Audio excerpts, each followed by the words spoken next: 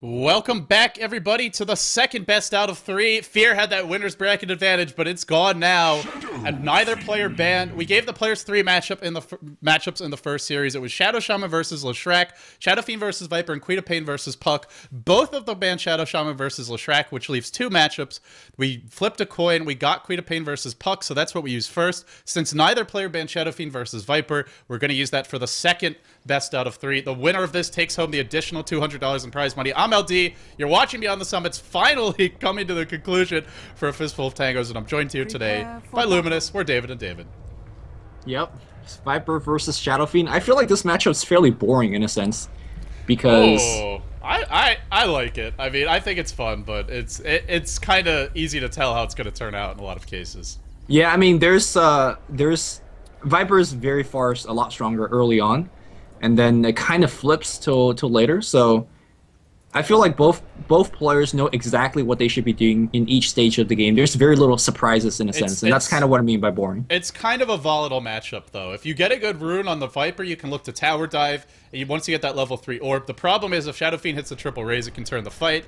When Viper hits 6, he suddenly has the massive advantage to zone you out of the lane. But before that, at level 5, Shadow Fiend's actually very scary with triple raise. We saw Funnick play this matchup. I forget whose opponent was.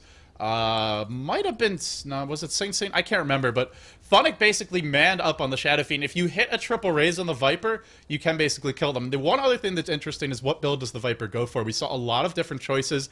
Oh, it was Kuroki he played. Kuroki went Corrosive Skin, which I don't think is the correct build, but he went for it. I believe it was Kuroki anyway, and we're seeing early Nether Toxin from Fear, so it looks to be a much more standard build for him. Yeah, there's always argument whether you want to go Nether Toxin 1 or Poison Attack in 1. Now, the obvious advantage of Nether Toxin is that get you quick level 2, harass, well, not exactly harass the hell out of Shadow Fiend, but deny a lot of his creeps through your extra damage and attacks, of course. But the thing is, Poison Attack at 1 really zone out a Shadow Fiend as well, so there's definitely plus and minuses here and there. S4, look at its block. Again, range creep in the front, and it's right in the middle of the river, which I think favors the Shadow Fiend a little bit more because the obvious disadvantage is towards the Shadow Fiend early on. If he gets an even block, I guess he shouldn't be too sad about it. Yeah, one thing you can go for on Viper is just an early, if not going for the Wraith Band right away, then building one quickly. And that's what Fear's doing, because if you get that last hitting advantage, Shadow Fiend versus other heroes that aren't Shadow Fiend has a lot of trouble last hitting early. If he has a good start, it gets very difficult to come back, though. And with Fear getting this early Wraith Band, it could make it very difficult for S4 to last hit. Still 0 CS. Fear's really doing a good job of controlling the lane. And here's the thing about what Fear is doing right now. You don't have to actually get the actual deny against Shadow Fiend. Just make sure he doesn't get the last hit, especially right under the tower. Wow. And Shadow Fiend is getting none of it right now. So S4 not looking too good. Again, another creep that got hit by the tower, and Fear hits it one more time. So he didn't get the deny, but S4 didn't get the last hit. And that's just as good as the deny. And if he had these early souls, he'd be getting all of these last hits. 9 last hits on Fear, 0 on S4. And now he's forced to use raises even missing it too, so... Boy, he's getting crushed. He is really getting... I have not seen a 1v1 that is this bad. I mean, this could just lose you the game. It's so hard to come back. In a 5v5 game, there's still ways to come back on Shadow Fiend because your supports can stack camps, they can come and gank, they can just zone this Viper out of lane for a few levels while you catch up. But at 1v1 mid, if you have a bad start on a hero like Shadow Fiend, it's almost impossible. And now look at the positioning. S4 is going to start heading towards that top rune, hoping to get one. The rune's actually bottom. I didn't catch if Fear went for a courier scout this game, but I assume he probably did. And Fear just comes and zones him all the way away from the creep wave. He needs to get like level 3 and start raising for some EXP and some farm, but Fear's really preventing that. If Fear goes boots first right now, Shadow Fiend would just have no chance. Unfortunately, he's going to find the worst rune that he can go for in the comeback situation. He sees a regen, he's not even going to pick it up. He knows that's not what he needs. He needs something like a double damage, haste, or illusion. Illusion probably being the best because he could get some CS. But now he's, what, down by 21 CS? Yeah, Holy God. And he's level 2 and Fear's level 4. This is virtually GG. Also, Fear went for 2 points in Nether Toxin, which is the correct build of 1v1. A lot of players... You do want to get Poison Attack level 3 by the time it hits 5 for the 0-second cooldown, but when you're laning, leveling up Nether Toxin improves your last hit and your ability to win man fights. So this is the correct build from Fear. Something you see a lot of less experienced players don't go for in those 1v1 matchups, and it can limit your potential. S4 is so screwed. Well, S4's not giving up just yet. He, again, at level 5 will have the 3 raises and maybe could win a fight there. When Fear hits level 5, that's game. I mean, you could just orb walk him down. He's gonna have boots soon. That's true. And let's see, I mean, the one thing that S4 could do against that is basically keep raising the creeps so that the creep is always on the side of Fear, so that orb walking never really comes in effect. But he doesn't have the mana capability to do something like that. Yeah.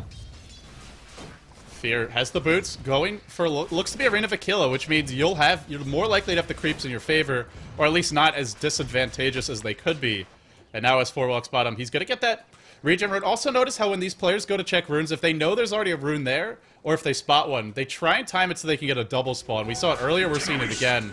Regen? No, he's not going to. Okay. He's gonna go back. He needs that EXP in lane, and he's gonna get a boots first, I imagine. Yes, that's the boots first on Shadow Fiend coming in, and also that's a Tranquil boots on Viper. So the movement speed difference is not even close. Oh, he's not going for the Reign of Aquila, but this is a smart build as well because you just want that sustain in lane, and also it's great to get in range for that initial nuke. Here we go, Orb off, GS4 down. At full HP, it's a bit hard to dive him, but once you get him to like half, it's so easy to get that kill. Yeah, that was 3 orb walking, forcing out a salve usage. Uh-oh, S4 gotta back off. Raise number 1. He's gonna try to fight this. There's no way. Fear's gonna kite the hell out of him. It's gonna try to make the safety of the tower. There's gonna be a dive from Fear, and that's gonna be first blood. GG can be called now. Yeah, once Viper hits level 6 and you're level 4, just no comeback mechanic. And again, in 5v5 there are, but in 1v1, this is pretty much it.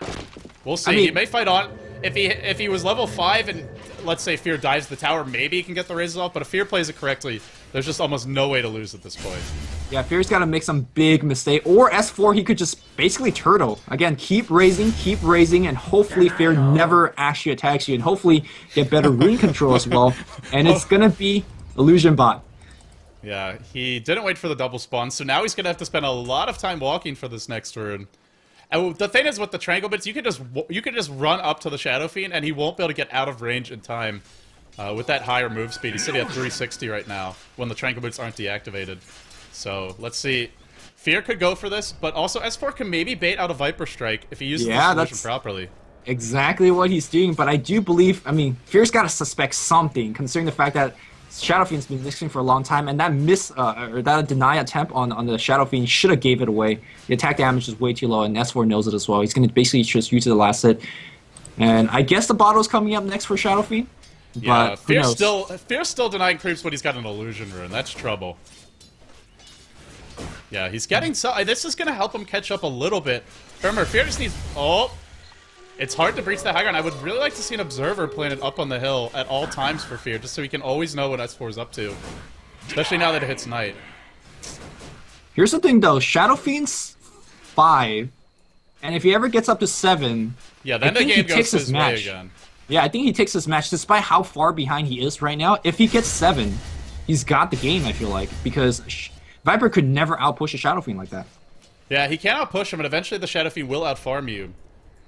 Viper. Double damage rune gets sniped up here by S4. That's going to get him a couple levels. This rune lock. Well, with this one it's anyway. It's not luck. He was checking top with his illusion, though, so it's... Well, he could have denied it at least, but he did get a double damage. Yeah, so... I mean, S4's looking good. Wow. If he just stays safe. He's literally 1,800 gold behind. I wouldn't say he's looking good, but he has a decent shot of it at that. Yeah, I mean... Any other hero 1,800 gold behind, I mean... Wouldn't mind seeing a Blink Dagger on Fear. just go man up, blink it, and go. Yeah, it's hard to farm something like that, though. He's stacking stats. Yeah. S4 catching up in the last hits, and now he's getting souls. Double damage, he's close to that level 6. Is he pulling his way back in? He may be. This is the closest down by 1,800 gold 1v1 I've seen. Right, like you said, when he gets to level 7, it gets really hard for Fear to ever dive him, because he's not going to have... I mean, I would like to see that Reign of Basilius for him, just to help him push. S4, what's on the way? It's a bottle. So yeah, he just wants to spam those nukes, control the runes. We'll have to see. Fear has his patented observers on the courier, and he's stacking Wraith Bands. Yeah, I think that's what like you said, it's the most critical thing is have that high ground vision and suddenly come out of nowhere and get that poison attack off and really seal the deal. But as for 3 raises, now the creep equilibrium on the side of Fear. Fear putting the war on the high ground. He's gonna Viper Strike here. No, just a little bit of harass. He could have dove that, I feel. S4 does not have any mana. He wouldn't have been able to use his bottle. Fear probably could have ended the game there, but he plays it safe. He's gonna back off. Yep, the only thing that could have hurt him is if he got fogged, but it's really hard to do that when you're... Because you can barely move when you're Viper Strike and Poison Deck. He's going in. Nope, nope, not against the creep wave. S4 has 1 raise left.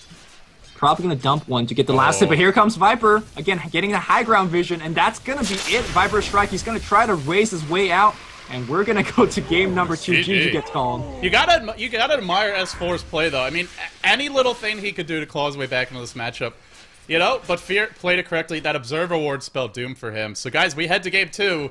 Whoever wins this best out of 3 takes home the $200. The old man does it in game 1. Can S4 strike back? We'll find out.